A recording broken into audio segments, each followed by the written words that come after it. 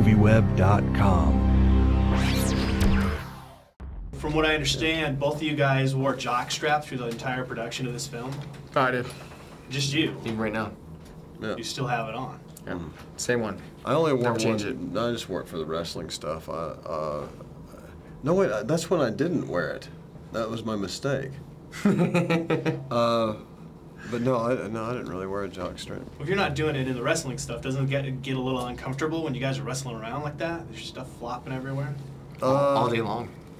That's why I wear it all the time. My stuff's abnormally hard. Yeah. So vitamins. Yeah, I take a lot of weird stuff. Calcium. Yeah. Oh, calcium will break right off, though. Right. Yeah, I don't do too much of that. No, you know what? I actually, I have a tuck around thing, a little belt. I belt it up in the back. Duct tape. Yeah. Duct tape. From the definition of a muse is somebody who provides artistic inspiration. So Mr. Woodcock is pretty much a muse for this guy, isn't he? Mm-hmm. For your character. What's a muse? Yeah.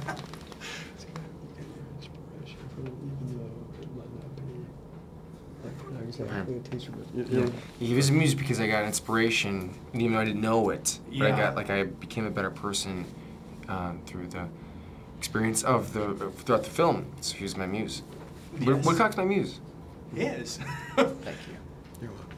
Tell me about the wrestling scene. There's a scene where we have a big wrestling match, and we kind of come head to head, and I take him on, and I realize I'm venting out and explaining why I'm so upset with everything, and at the end I realized that he was right, and I became a better person because of him, because he's my muse. Well, I was reading the press notes, and there's a little story in there about you and Susan Sarandon in the trailer. Is that a true story? You put pictures Son of a bitch. her everywhere. Hey, Do you know what I'm talking about? She started it. I just followed through, and you would have done the same thing. Oh, yeah, just the fact that you did. Well, I'm sorry, I never told him. You never told him. Where was that in the press papers? I didn't read it. Is there really something in the press papers about me and Susan? Yeah, it says you put pictures of her all over your trailer. Oh, that part. Okay. Oh, Okay. It didn't go into fine. the other stuff. Okay. Yes, I did. I wanted to take make that. her feel like I was a stalker, so I put a bunch of pictures all over the trailer and invited her over and just didn't refer to them at all. It was pretty good.